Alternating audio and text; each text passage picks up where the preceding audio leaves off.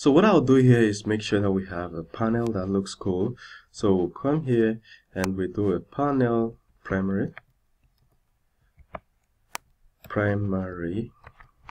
and then we will call this my companies. There's just companies. So this is companies, and then we will have to, since we're going to use a loop here, we'll just remove all the rest of them except one. Then we'll try and use our loop. We'll just do at for each. And if you look at the company's controller here, the name of the variable that we're looking for is companies. So we'll just say companies for each $$, as company, $company. Okay, and this is how to write for each statement in Blade. All right, so these things will just get familiar with all this as you go forward. So you do at for each and for each. So this ends the for each. Then inside here, we'll now start passing the variables.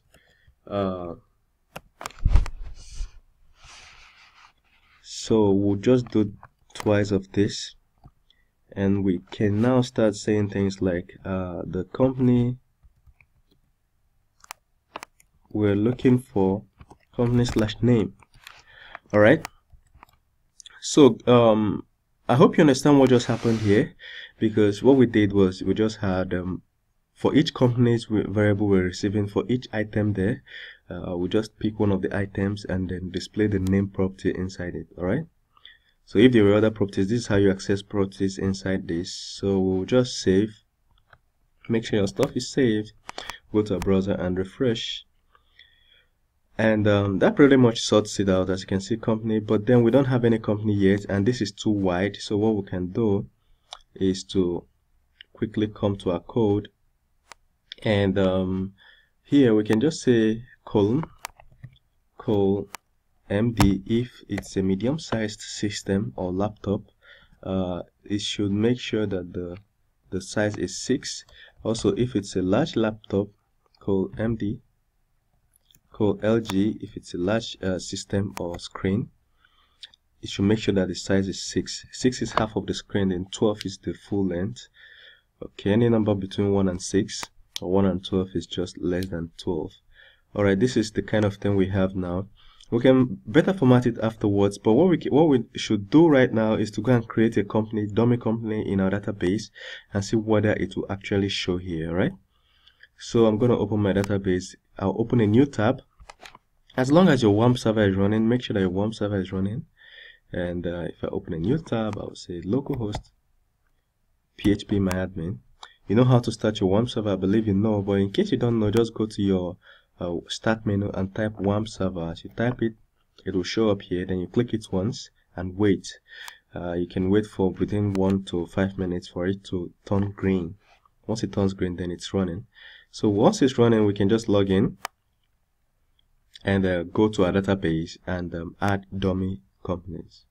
So I am inside my database now. I'll look for the companies table, and there it is.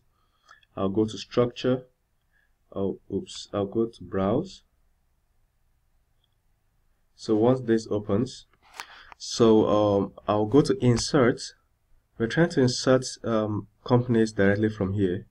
So you leave out this field because it's on auto increment. But then this one, the name of the company, we can say King's Block. I'm just guessing the name of this company. Berkshire Hathaway. I remember Berkshire Hathaway. So there's a description, so we can just put a description and say this is one of the largest companies in the world. Owned by Warren Buffett. Cool. So we add a second company and just say that the name is Supersoft. This is one of the largest medical companies in the world. owned by Bill Mario. Alright, so we're done. We can now hit go. Okay, we're just gonna create the user. Which user created this, just to make everything consistent in a database. This user ID, we can just say user ID 1, the first user we signed up, and then these two fields will be automatically filled by Laravel or by the app. So we just say user ID 1, and that's okay. If we wanted to add the created at point, we can just select 13, and then the same thing up here, just select the date when this video is being made. Alright, cool. So we can now say click on go. We've created two dummy, as you can see, it is successful. So if we click on browse right now, we will see that we've created two dummy companies. So if we get back to our Laravel code, what then happens? So if we get back to our Laravel code and reload, as you can see, we now have two companies here. Our next task is to make it a link so that when it's clicked, it takes someone to the view page where you see the details of the company and everybody subscribed in the company. But then our CSS is not cool yet. So what we can do is we have to add everything inside one div. Then just to make everything cool, I'm going to copy this. So you guys shouldn't mind that I'm making mistakes when I'm typing. I can't see my keyboard right now, the place it is, I can't see it, so I'm typing blindly. So we're gonna do a div, and we're gonna do a class, and inside that class we're gonna paste this. So that is the cool way to do this. Then we're gonna add a div at the bottom. So let me just quickly put everything here in the middle. Alright, so this is how it works. You put your panel inside a div. That's the way to remove this tiny little space here. So if I refresh, as you can see, it now looks cool. One more thing we can do is to try and center it. Okay, so we have to offset it. We can just say if it is a laptop screen or just a mid screen, medium size screen, I think like 15 inches, it should offset it by 2,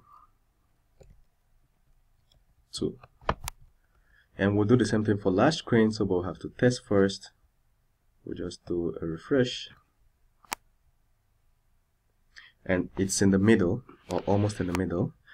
Alright, we can now do the same thing for large screens. We want large screens to also be in the middle, so we'll just do exactly the same thing. Call like I said, I can't see my keyboard, so forgive me if I missed some letters sometimes. Call LG, we'll do offset.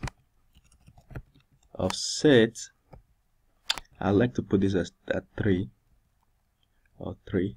Then some other thing we can do just to make everything cool is that we actually have to add a container here, row, but I'll prefer to put it outside here. So if you come here, we have to put this content inside a container. So we just say container row, and then so we have these two guys. Alright, so just for a properly formatted bootstrap tag, so we have this. So basically these are solved our problem. Let's just confirm, and I'll see you in the next video where we'll work out other things.